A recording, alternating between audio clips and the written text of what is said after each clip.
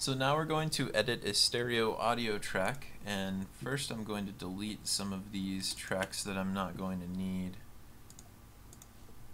So we'll delete those. We'll keep our tambourine. I don't know why we'll need it later, but we're gonna keep it.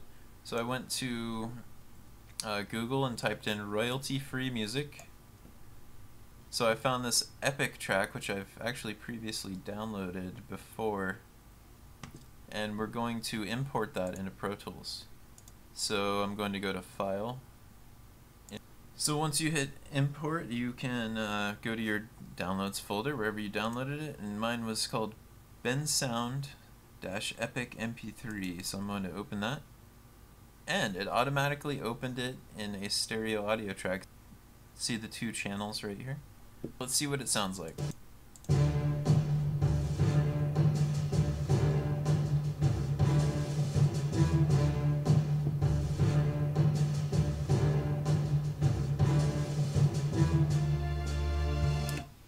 So maybe for our application, our intro was too long. So let's find where that second... So right there is where the second round of the intro starts. So I'm going to trim this and just move it. And I've trimmed my intro. So maybe I've cut a few seconds off for an Epic commercial or something like that.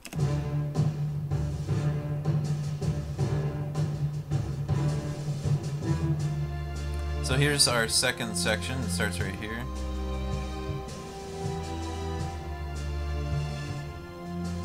Maybe I want to cut that first part of the second section out. So I'm going to... First we're going to enter slip mode because the tempo doesn't matter anymore. And I'm going to zoom in with Alt and the scroll wheel. So there's where our second section starts. So I'm going to split right there. Zoom back out. I need to find where the first part of the second section ends.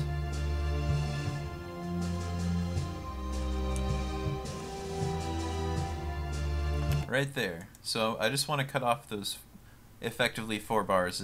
The bars aren't lined up here, but you can hear it. So right there is also where I want to split. So I'm just going to highlight this new region of our clip and delete it. Now, once I drag it back over, oh, it started a little early. So what can we do? We'll have to fine-tune where this split happens. See, it's just a little bit early, so I'm going to drag it.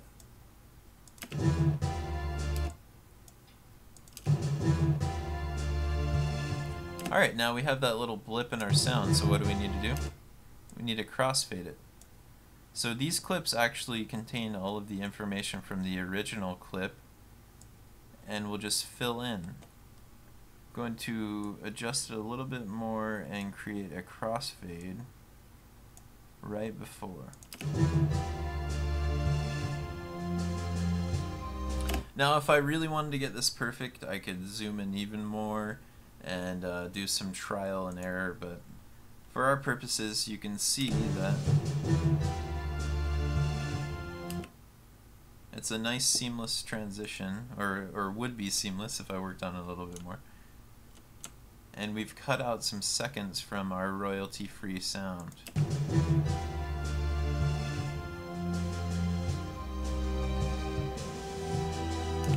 There you have it. This is basically just the same way you edit a mono track, but with a different application.